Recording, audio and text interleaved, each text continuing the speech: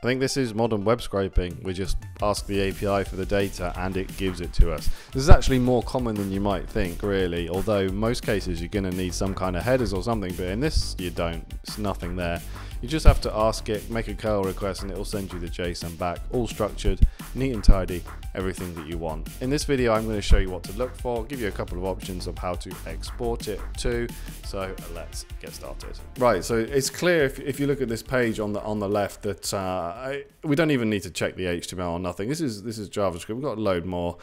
I wouldn't even bother looking at it, to be honest. I'd go straight to the inspect and go straight to the network tab.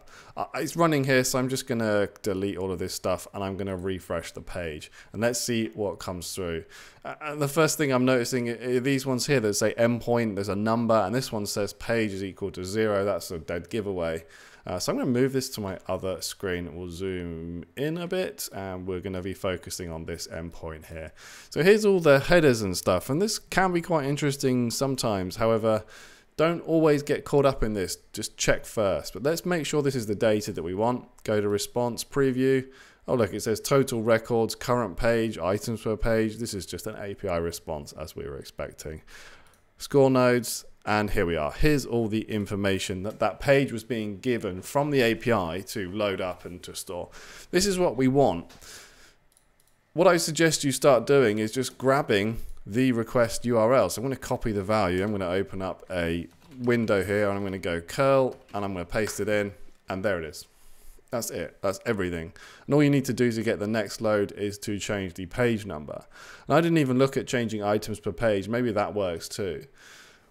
But how can we turn this into a Python script so we can run it and get all the data and have it all together nice and neat? That's the main thing. So what we're going to do in this video is I'm just going to make sure I've got this copied. We have our script open here. So what we're going to do is just create a short script to grab this information, and we'll either we'll output it to a CSV file, and we'll also output it to a long JSON file. So I'm going to import in a couple of things. I'm going to use HTTPX today. I really like HTTPX. Request will work fine, or whatever you like. I'm also going to use rich because it just helps when I print things out into my terminal so you guys can see them. I'm going to import print. You absolutely don't need this. It's just handy. So to export stuff, you can absolutely write it using the CSV module in Python if you want to. I use pandas. It's using a massive library for a tiny thing. It works. I don't know what to say. And we're also going to need JSON because we're going to export things as JSON. So the first thing we want to do is have a function that's going to download that JSON file. So we'll call it download JSON, and we're going to give it, let's say we'll give it a URL. So we want to know what we're getting out. Then we'll do our response is going to be equal to httpx.get this URL. Remember I said this one worked without any headers or anything like that, so we're not going to put them in. Now when we looked at the response on the over here in the preview, you'll see that we have this all the data is under this score nodes thing. So I'm actually just going to spit that out. So we'll say for node in response.json, and it was score nodes like this. What we're going to do is we're actually going to yield it out. So this is going to turn this into a generator function. It's just a nice, easy way of looping through and getting all of the nested bits of information out without having to then end up with lists of lists. That's why I use yield in this case. I'm just going to yield it. So this is going to be JSON data. So let's try this. So we'll have our main function. So we'll just do main, and we'll say our URL is equal to, is this still in my clipboard? Oh, it is. There we go.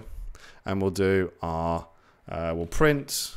So as this is a generator function, it's an iterable. So we'll do for item in our download JSON URL, and we'll just print out the item for the moment. Okay. And so then we just need our main function, our main, if name is equal to main. Oh dear, I've lost it. Main. There we go. Main. Super. Right. Run. Bang. So you can see them all come by. This is all the information. This is each individual university. So this is all chunks of our data that we want. So we want to actually be able to loop through the pages. So there's a couple of ways you can do this. You could check that there's 35 pages and just hard code it, which is what we're going to do, or you can make a request. And if you were going to do this with an API that you're going to work with more and more, you can make a request and you can then ask for the total pages and then use that, or the total records or something like that. We are just going to loop through it. I'm going to store everything into a results list, and we'll do for I in range. And remember, this started at 0, 35, please. So we'll do this, and we just need to then, let's make this in the middle of the screen, indent this code. There we go.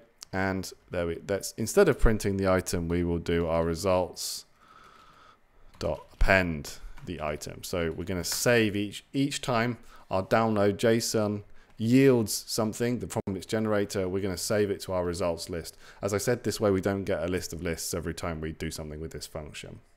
So let's go ahead and then print out the length of our main list. And I'm also going to print out this. So we'll get rid of that. I don't need that. We'll do print page I. And here we're going to turn our URL into an F string.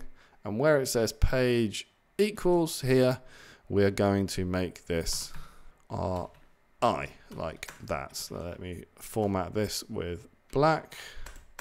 There we go, sorted. So let's go and run this, and we should find that we get 35 pages and 521 individual results. Hopefully we do get that. There we go, 521. So we know we're getting everything.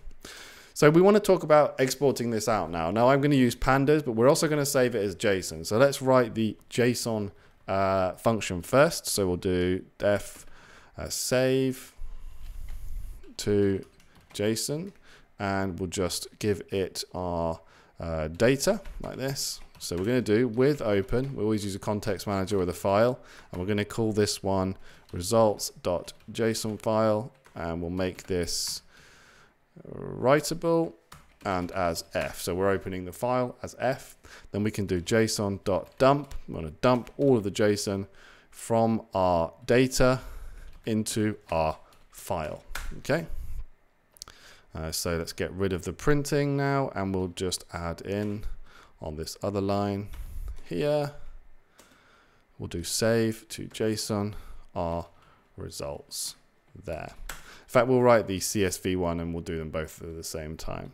So to do CSV, we're going to do save to CSV, and again we want to give it the results, and then we can make our data frame. So we'll just call this df for data frame is equal to pd.data frame of our results, our keyboard skills results. Then we can just call df.toCSV, and we'll just say results.csv. And I'm going to get rid of the index as well. I rarely want that index that is false. Result.